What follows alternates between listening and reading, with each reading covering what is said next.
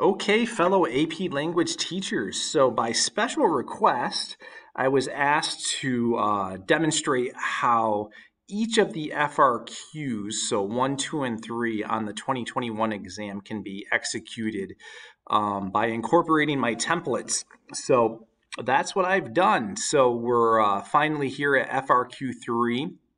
Uh, and here's the prompt. And everything's going to stay status quo for this. I'm going to operate from the assumption that you have some familiarity with my work. Otherwise, if you're brand new to this and don't have full indoctrination into the art of my templates, you might want to backtrack and take a look at some of my other earlier YouTube videos. So for this, I'm going to make it relatively quick because it's super easy. So we're going to take a look at how to construct the introductory paragraphs, either with the declarative or the inverted thesis. And then we'll tackle the body paragraph syllogistically. And as always, I'll Bob Ross my examples for you so that you have a clear understanding of what that looks like on paper, so that it makes sense for your kids. So here's the prompt from 2021. Many people spend long hours trying to achieve perfection in their personal or professional lives. Similarly, people often demand perfection from others, creating expectations that may be challenging to live up to. In contrast, some people think perfection is not attainable or desirable. Write an essay that argues your position on the value of striving for perfection. So in breaking this down for my students, basically it's this simple. So your thesis statement must be anchored in some ideological concept with regards to perfection, right? So if you're talking about anything else, you're probably missing the mark as far as articulating a clear defensible thesis with regards to the demands of the assignment. So you gotta talk about perfection, right? That's the exclusive focus here. So as always, when I'm working with teachers, I tell them that you gotta Bob Ross your instructions. So here's what I mean by that. You're the expert writer in the classroom. So show your kids how to do this. Don't just assign it, show them.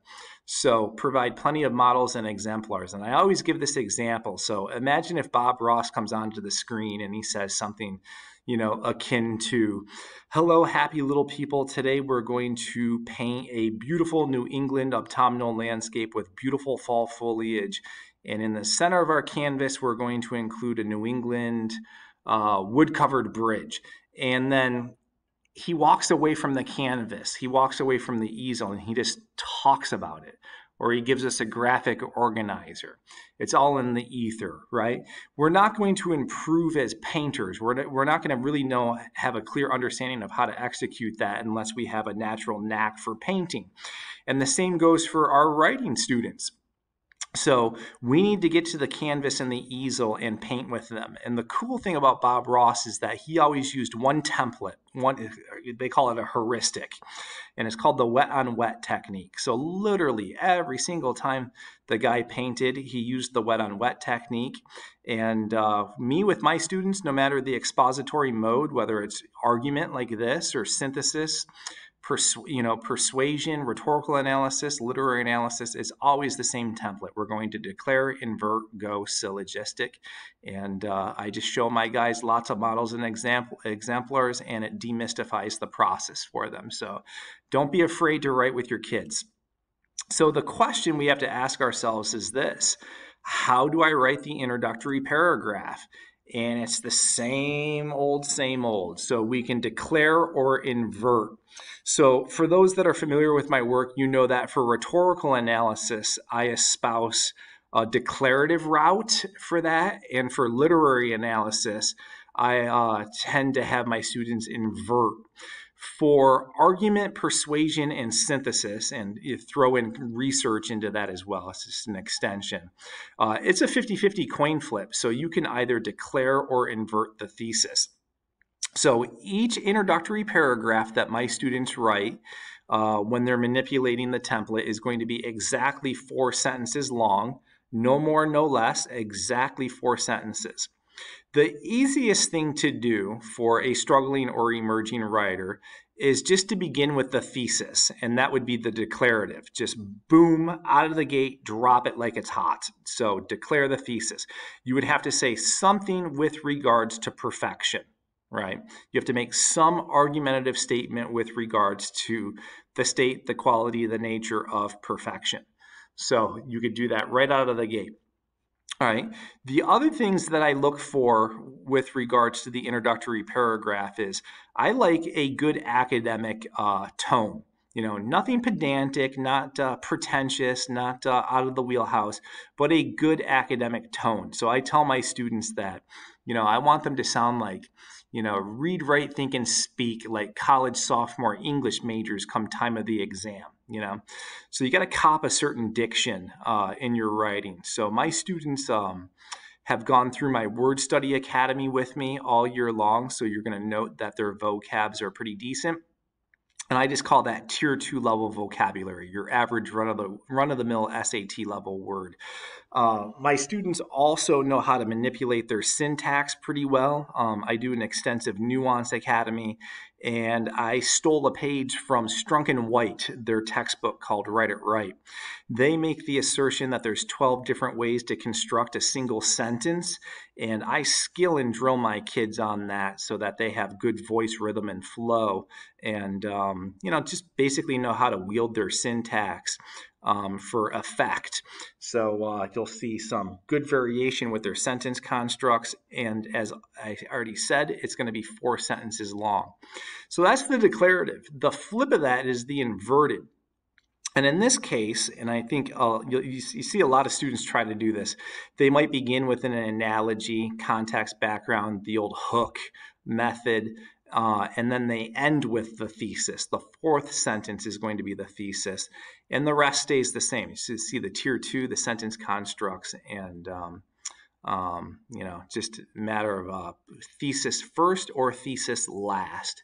So for this particular prompt, this is how my students tackled it, right? You have to stay anchored in the prompt. So, you know, I told my guys, if you write your introduction and neglect to mention the word perfect and have some articulated definition of that, then you probably ain't got a thesis. So this is example number 1. Some people get stymied by their fear of being less than perfect, and unfortunately, this can damn a person to being more than imperfect, right? And I know a lot of students that fit that attribute. Striving for perfection is futile. What one must do to achieve perfect ideals is to strive for continuous improvement. Always making forward strides in life is a lofty expectation, but one can never do so perfectly. It's 100% pure thesis, right? A little context, background. You know, the sentence constructs in this are not, you know, blowing my mind. But it goes above and beyond that. Short, simple sentence, that dot rhythm that we often hear from our struggling and emerging writers. So there's a decent flow, and it's got this nice philosophical quality to it because they're arguing, you know, sound like a little Aristotle, sound like a little Socrates. So the vocab's nice. I like the word stymied is really a good use there.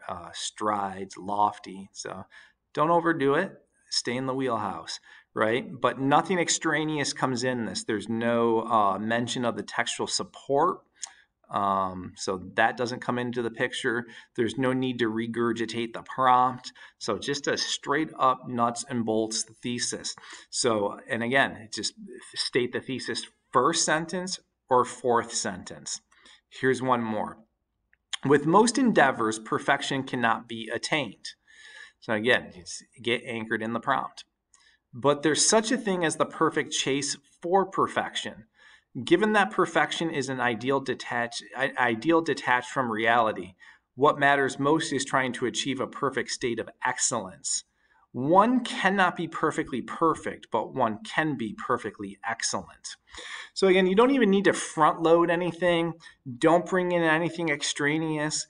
You don't need to show your whole hand in the introduction. It's just a thesis, right?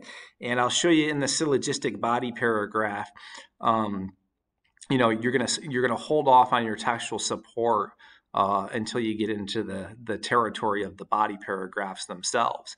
So that's it. Nuts and bolts thesis statement. So 4 sentences, tier 2, sentence constructs. State it first or state it last. Here's another one following the exact same template. And sometimes students, when they invert, will make an outside reference. And, you know, I think some teachers call it the hook or the analogy method.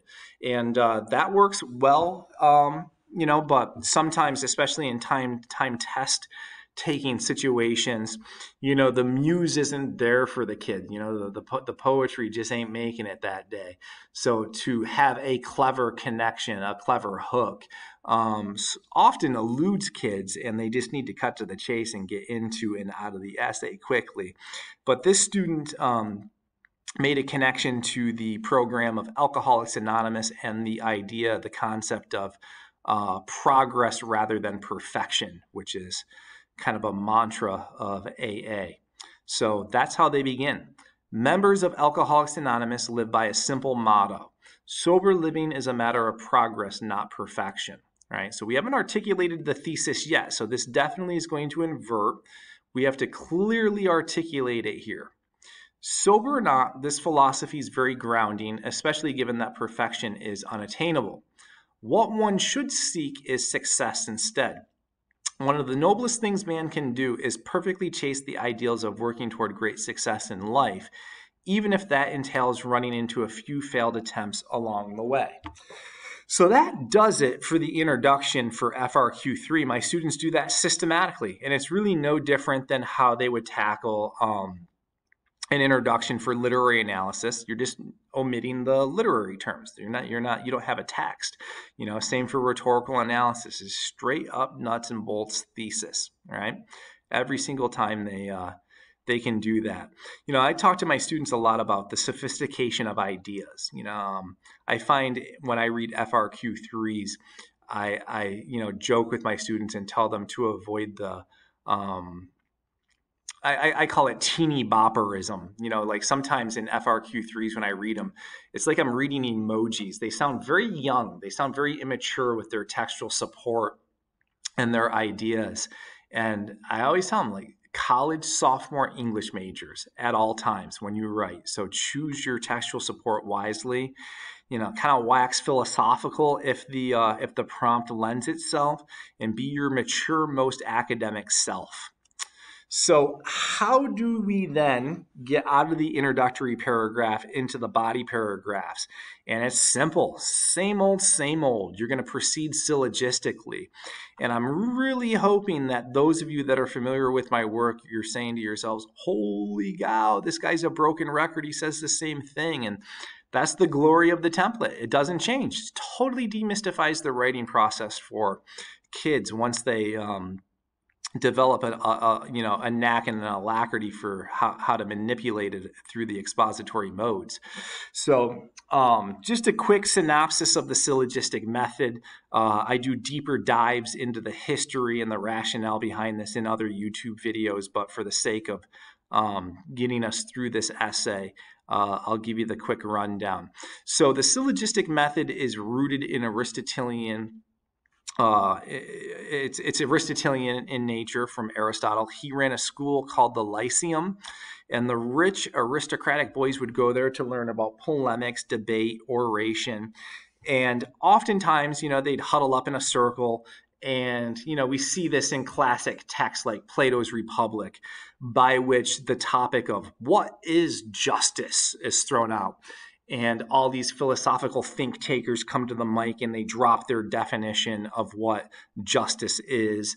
And then they huddle up and they find the holes in the logic and propose a different definition until you have an accord on what justice is. And Aristotle, like us, English teachers, writing instructors, noticed that some students really struggled to sustain a clear, cogent line of reasoning. So he developed a heuristic for them. We call it a template. And he coined it the syllogistic method. And he said logic is basically mathematic. It's computative. It's organized. It's logical.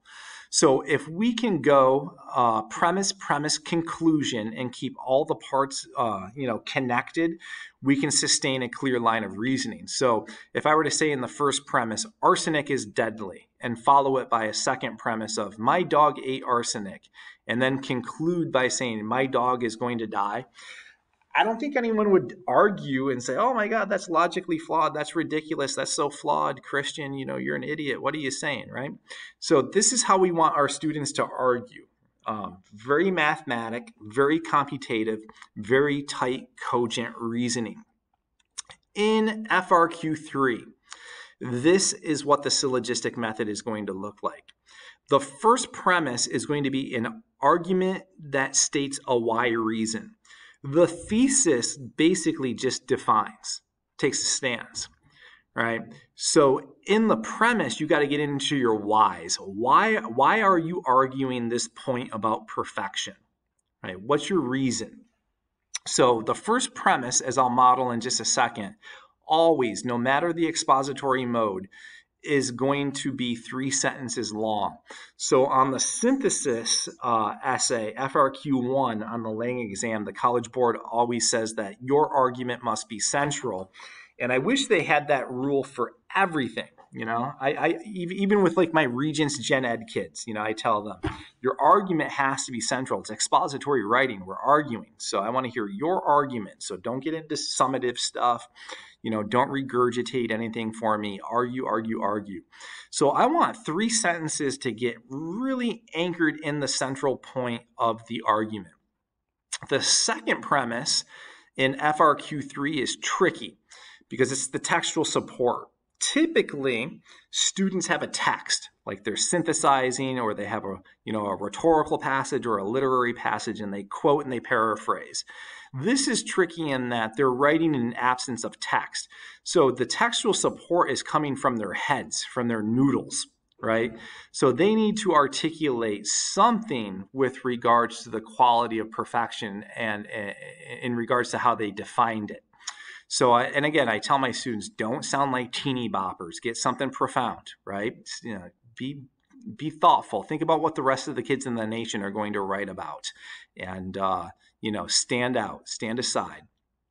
So the conclusion of the syllogistic body paragraph, and I really want to clarify that, not the conclusion paragraph of the essay, but the conclusion of the syllogistic body paragraph is the link and the promise. I always tell my students that the first premise is a promise.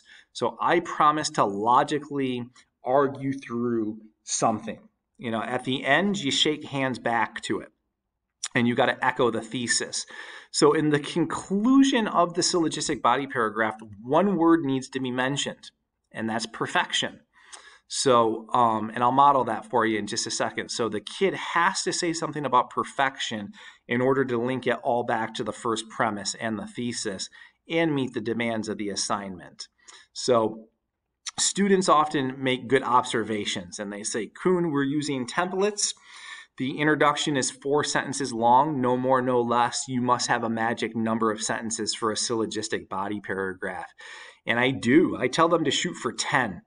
10 sentences, hard cap at 12. Don't exceed 12. Otherwise, you're probably going to break your line of reasoning, go for a bird walk, blow V8, get plot heavy, and it's not going to serve you well. So those little itty bitty 4, 5, 6 sentence body paragraphs that we often get just don't have enough in them. There's not enough pith in them to fully substantiate and defend an argument. So I say shoot for 10. All right. So let's take a look at a full body paragraph here. So first 3 sentences set up the argument. All right. And again, we have to stay rooted in the thesis and meet the demands of the assignment. We're talking about perfection, right? So we have to make some argument about perfection while introducing the concept of our textual support. So look how this goes. Some of the world's most ingenious inventions that propelled humanity forward were wrought in thousands of failed attempts. If these great thinkers were to have been bogged down by the strivings of perfection, we would be without things like the automobile, telephone, even seemingly simple things such as the fork and spoon. But the thing is, there is such a thing as perfecting the fine art of failing. All right, so when I conference with my students and when I grade, I often say, put those first 3 sentences into a promise. Like in, I promise you, dear reader, to talk about X, Y, and Z. What are you going to talk about? What are you promising? So I'm going to make the assumption that the student is going to talk about an inventor and how this inventor perfected the fine art of failing, that this inventor failed and failed and failed and failed, and then bingo, the eureka moment of a fantastic invention happened. And that's what we got if we're going to have a sustained line of reasoning. So 4th sentence begins the 2nd premise, and I tell my students immediately get into the source. And this student is going the route of Thomas Edison. So look at the transition. An excellent example of this is Thomas Edison. He was one of the most successful inventors in American history, commonly referred to as the Wizard of Menlo Park, a larger-than-life figure who seemed to be able to construct miraculous things from the cosmos of his mind. But the man also stumbled, sometimes tremendously. In response to a question about his missteps, Edison once said, "I've not failed 10,000 times. I've successfully found 10,000 ways that will not work." And just to clarify, these students did not, have access to the internet or anything to do any research. That quote is coming directly from the kid's head. They memorized that quote. Okay, so kids, it's all coming from the head. From a historical perspective, most people are not aware of Edison's botched inventions. He would sometimes spend years turning the gears of one of his brainchildren, but to no avail in the end. So before we go on to the next slide to see how the rest of this fleshes out, let's just talk about a couple of things. The line of reasoning is completely intact in the sense that all the textual support needs to resonate with the concept of perfection, right? Because that's the thesis. So we're talking about Edison in relation to the concept and the thesis argument of perfection. If anything extraneous comes in or we get waylaid and get off task by something else, then we've broken our line of reasoning. So far, everything's good. Now, I haven't spent a lot of time in this writing workshop talking about these things, but same concepts that I'm always addressing in my writing workshops. I love it when my students can balance, like teeter-totter balance, the colloquial, the vernacular, and the academic. So this kid clearly has a good vocab, right? But when they can do things like turn the gears of one of his brain children. I call that the hipster point. That's the type of kid that walked into the coffee house and invented the very first latte. That's how I articulate that to my kids. I'm like, be spunky, be you, have personality, right? Don't be dry and pedantic, but don't be overly simplified either. So to get that pizzazz, the spunk, the flair point, I like to see my students do that. So let's keep going here. Perfection is a matter of perspective. Edison did not hang his head and give up. He instead looked at the snags of his efforts and said, let's keep trying. By the end of his life, he had 1,093 inventions, including the phonograph, the motion picture camera, and the light bulb.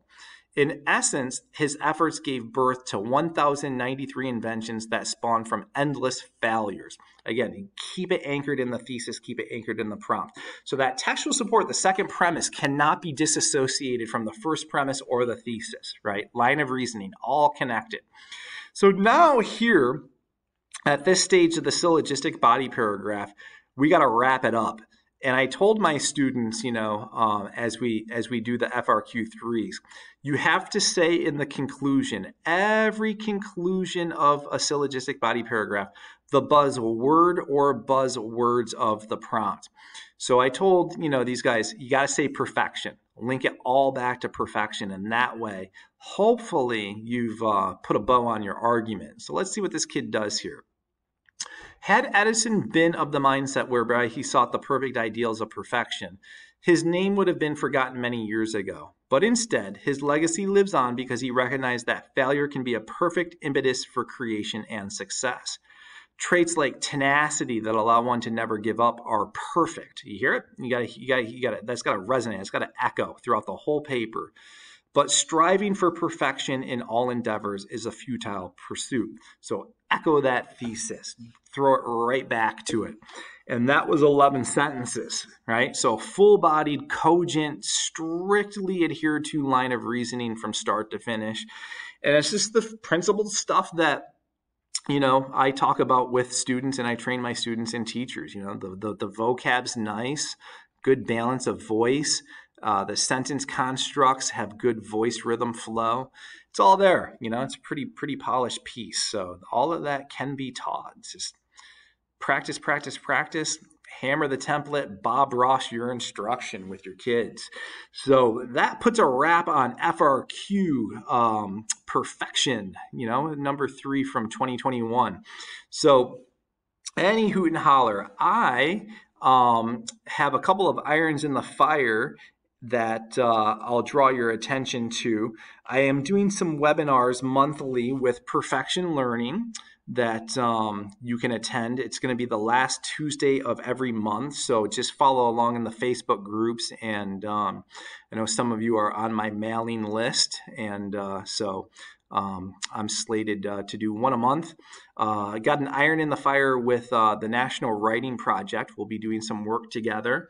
And I don't know if you guys heard, but Tim Freitas, Brandon Abden, and I are going to be presenting at the National Council of Teachers of English annual conference in Anaheim in the fall. And Tim and I are writing a book together. So staying very busy, staying very active.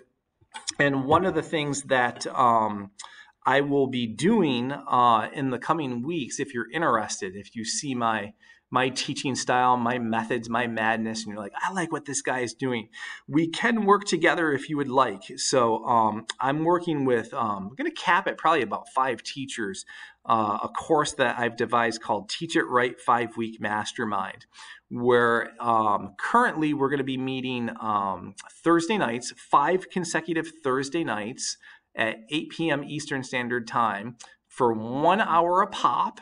And basically, I'm just going to coach teachers my ways, my templates, my alternative grading methods, my Plato's Plato discussion, and kind of take that anecdotal information as teachers revamp, retool, recalibrate their instructional approaches to composition, and use that anecdotal information in my textbook that I'm writing with Tim.